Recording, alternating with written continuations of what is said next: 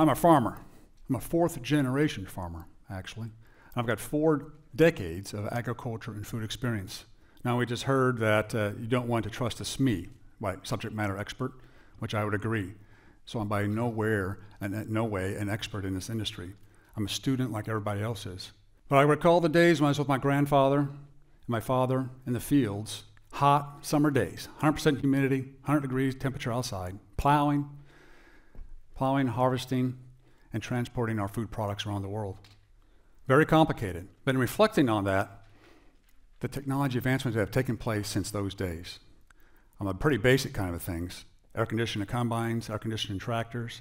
It's much more advanced than that. I wish I would have had air conditioning combines and tractors in my day. But what we see today is much more precision agriculture. We see things along the lines of using satellite imagery, drone technology, auto steer that drives the tractors and combines. But how did we get there? I still see a tremendous opportunity for this industry. But I also see why I'm here, because I see that we are part of something new out there. We are part of the next stage. So we worked with some folks and built this largest vertical farm in the world that we'll talk about here momentarily. But in the meantime, how did we get here? We see this. Thousands of years ago, we as human beings used tech, like you just heard, technology, innovation, to make food happen, putting sticks in the ground, putting a seed in it, or just throwing seeds all over the place. What's needed, though, was because of mechanization. This didn't start here until the 20th century, the earliest of the 20th century. So thousands of years it took for us to get to where this is today. A lot. I remember my grandfather driving this type of equipment. Not that long ago, to be honest with you. But we also see as the world grows, there's got to be more technology put in place. There's got to be this continual adoption and elevation of technology in the way things are done. Here you see irrigation. But here as well, when you've got a 10,000-acre farm, driving over it with a tractor or a sprayer or whatever else to provide food to the world, it becomes uneconomical and unenvironmental. So you go to the air. But what's next? This is what's next. On my farm in Illinois, this is what we're seeing. Using the drones, using satellite imagery, the big thing is the autonomous tractor, autonomous trucks, autonomous wagons that are next to you when you're in the fields making things happen. So it's wonderful to see this fourth evolution of agriculture, but I would say this, I would challenge everybody, what's next? And that's what this is. I'm just proud to be a part of this next progression. This is a joint venture partnership we had with Emirates Airlines, Emirates Flight Catering. And to be honest with you, it has incorporated some of the most transformational technologies I've seen in food and ag put into this farm. I honestly see this farm as one of these next wonders of the world because it's such a phenomenal experience. So what's inside of these farms? Of course, it's technology. We embrace technology to, I would say, to the extreme, because you have to use technology to make scale and profitability. You can't have a business without making money. But at the same time, the products coming out of this farm are affordable by consumers. Because this farm itself, it is 330,000 square feet, which means that it is 7 U.S. football fields, which is pretty amazing to put inside. But we continue to see growth and development in this industry, though. What's amazing by the adoption of this technology, we're able to not use what I call sides. So what is a side? Like a pesticide. But there's fungicides, algicides, herbicides, rodenticides, numerous other things, and GMOs. Because of the technology we use, we do not need to use any of those products. We produce a clean, healthy food product that you really don't want to wash when you take home. Because as soon as you wash it and take it home, you just made it dirtier. And in our farms, we use water. The water we use has been stripped of the metals, the PFAS material, this non-stick metal material that's in all of our food and all of our bodies right now. That's stripped out, as well as the chemicals and plastics. Plastics are in all of our water. That's all taken out, because we know we are what we eat. And that's really important to all of us. We have to keep that in mind as we move this thing forward. Now, we're not trying to play Mother Nature. I say we are the first cousin of Mother Nature. And the fact that we control the temperature, the light, the airflow, everything inside that farm, because we want those plants to grow. For us and our industry, plants first approach. We really want to be the optimal food product out there for the world. And this farm is really showing that. So again, I don't want to play Mother Nature. I'm the first cousin of Mother Nature, because I know as soon as I say Mother Nature, replacing her, there'll be a course correction on somebody's part. But with these farms, you're going to see a tremendous amount of growth and opportunities. Consistent, quality, clean product on the shelf day in and day out. One of our farms produces 48,000 meals a day. So when you get a lettuce at a restaurant or at home, usually it's 2 ounces. So 48,000 meals a day of that lettuce, of a product that has been harvested at its optimal flavor and texture profile. And it's clean and it's local. There's nothing on these products. Again, like I said, don't wash them, just eat it. And you'll be happy with those farms. So this is our product over here. Many of us have seen this. Many of us eat this every day. And it's a great new transition and evolution for our food industry. So our farms themselves, so what's so special about these farms? Operational efficiency. We can't forget about basic business fundamentals. Operational efficiency. 1 acre of our farm produces the equivalent of what's produced on 100 acres of outdoor agriculture. So 1 to 100 operational efficiency. This is what our industry is striving for, because we know how important it is. I'm an agricultural person. I know what goes into agriculture and what goes elsewhere. And that's what we really have to watch out for. Because we know there's problems in agriculture. We've heard it. We hear it all the time. Agriculture is the largest contributor to greenhouse gas emissions around the world. Also, there's runoff from agriculture fields that ends up in our field streams, our streams, rivers, in the form of algae. Algae blooms are created. And that's a massive problem for the world's ecosystem.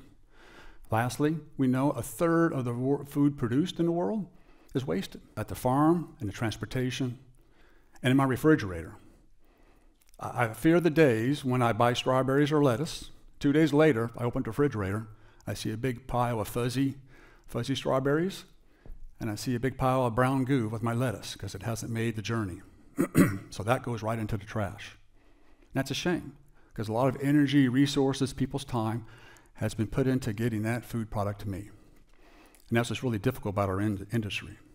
But for us, these are non-issues. In our vertical farming world, these are non-issues, because we have a clean, safe food. We are very cognizant of the fact that we can feed the world, address global hunger issues. Not in totality, but we can be a small player in that space. We're also local. But we know as well what's important to the world are greenhouse gas emissions and what it's doing to climate change. We are striving for carbon neutrality. We're also, better yet, striving for carbon negativity. And that can happen. None of this is impossible. It's a perfect balance of economics, science and technology, engineering, the marketplace. But you have to really have your hand in that at all times, because the world is a complicated place. So what do we see now? Projections are that 80% of the world's population are going to live in urban areas. That's massive. Today's population of 8 billion people, 6.4 billion people living in Chicago, New York, Shanghai, Paris, Boston. That's going to put a lot of strain on our population and our infrastructure. But just imagine a world where they're getting their food from a vertical farm. That's just right down the road. Not from 3,000 miles away, not from 6,000 miles away, or not from 12,000 miles away. And that's where most of the food in Dubai is coming from. They import 80% of their food. So it is a beautiful desert. It's a beautiful country and city. So it's integral for them to really embrace this as part of their national food sustainability strategy, which is really critical. But it's not just about food sustainability, it's about nutrition sustainability. Getting the right diet in people. And that's what these products offer. The right vitamins, minerals, and nutrients. This has to be part of our diet to make us as healthier human beings, because food is health. And we anticipate that. So with the food going on, we like to use the motto, producing global food local. Because again, you don't have the miles that generate greenhouse gas emissions. Our food has longer shelf life, because you're not going 2 weeks on a journey to your stores or to your shelves. And there's a lot of stuff about the food industry and food system that you do not know of. A lot of the food is fumigated in those trips to make them ripen faster. So they're harvested at a stage where you really don't want to eat it, and then it's added some kind of additive that makes it ripen faster or not ripen fast, and so forth and so forth. It just does put food on the shelves. What we're talking about here is not a mass evolution, our mass revolution of the food industry. We're talking about the fact that we need to be doing something different in this space. Because what we're seeing out there, and you've heard it from other people as well, is that we cannot solely rely on the past 2,000 years of agriculture production practices to solve the challenges we're going to face in the next 2 to 10 years in our food supply system. We need to do something different now. And this vertical farming industry is part of that urban farming solution. It's at the pinnacle of climate smart agriculture. That's a new topic that's out there that's being discussed in COP27 meetings. We really need to embrace something different. We can't look to the past to solve our problems that we have a 10-year horizon on or 20-year horizon. I've got young children, probably have grandchildren sometime. I want to make sure the world is a much better place than it was when I took over. And one thing about our industry is we not just about the farms, it's about the people in the farms. We embrace the STEAM areas, science, technology, engineering, art, mathematics. That's part of our company culture, that's part of our industry. But we have digital solution specialists looking at AI, computer visioning. We've got mechanical engineers, electrical engineers trying to optimize each of these farms so that the energy needed to produce the plants is the right amount of energy and not excessive, so we don't want to waste anything. We got business professionals in this place, plant physiologists, plant biologists. We partner with dietitians, nutritionists, and all in a place called controlled environment. I wish I had a controlled environment place I worked at when I was a kid, rather than being outside getting my 3rd-degree sunburns and whatever else. It was a fun time. Makes you stronger. If it doesn't kill you, it makes you stronger, right? So looking forward to that. But at the same time, we're also producing food that is sustainable. I've never seen food this clean and luscious in my life. And I've been all over the world. This is just something phenomenal that you can just eat right off the shelf. But I think I'm going to leave you with this, though. Collaboration is essential. In our industry, like any other industry, we want to collaborate with the food companies, the food manufacturing equipment companies, the retailers, the wholesalers, the grocers, restaurants, chefs, non-governmental organizations. We see the need for that.